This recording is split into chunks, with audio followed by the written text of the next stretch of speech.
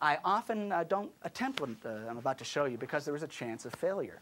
However, I promise if I do fail, I shall try and do so with dignity. Fair enough? Mm. They always say cut the cards. You've heard that expression. Absolutely. Always cut the cards. But if you think about it, it doesn't make a lot of sense. Because if you're playing with someone who's a card mechanic, who knows a deck of cards, and they see where you cut, that person could potentially undo what you did. All this is an attempt to cut a deck of cards, but at a precise spot, a specific location. John, you'll help me with this by taking a card out. Doesn't matter what you get, you're going to write your name on it. Take one, I'll give you a marker for this purpose, a marker not to be confused with a magic wand. Now write your name not on the back, on the front. On the front? Well, I talked to Jennifer. So Jennifer, married or single? I am single. Single, me too. Oh, well, oh, I see you noticed my friendship ring.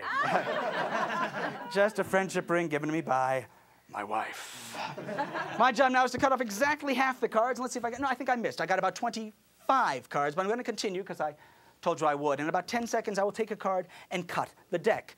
Attempting to cut the deck directly next to this card here. Not two above, not two below.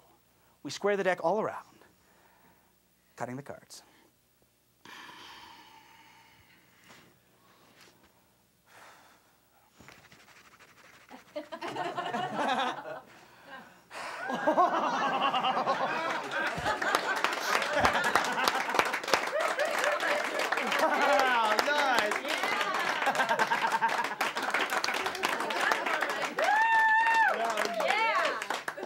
There's something you don't see every day. definitely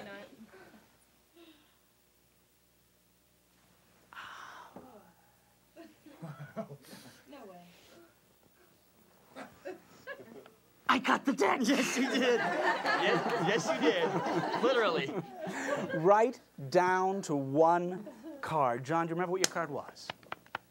Six of hearts? Something of hearts. Six of hearts? I think. Thank God for that. Oh. Thank you. Thank you. Nice. Oh, the things. Thank you. Very nice. Amazing.